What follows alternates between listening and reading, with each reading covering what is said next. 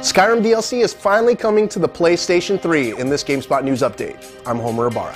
Bethesda announced today that all 3 expansions for the role-playing game will arrive in February, beginning with Dragonborn. Hearthfire will release next, followed by Dawnguard. Bethesda will also release the 1.8 update for Skyrim on PS3 next month, just ahead of Dragonborn's launch. No specific release dates for the expansions were revealed, but all of them will be 50% off during the launch week on PlayStation Network.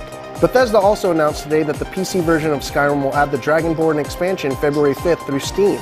It'll be available in multiple languages, including English, French, Italian, Spanish, and German. In October, Bethesda explained that the missing Skyrim DLC for PS3 was, quote, our problem, and it's on us to fix it, end quote. Prior to that, the company said potentially unsolvable issues could keep Dawnguard from ever releasing for PlayStation 3. PlayStation Skyrim fans can now breathe easy. For more information on the expansions, go to GameSpot News and subscribe to us on YouTube.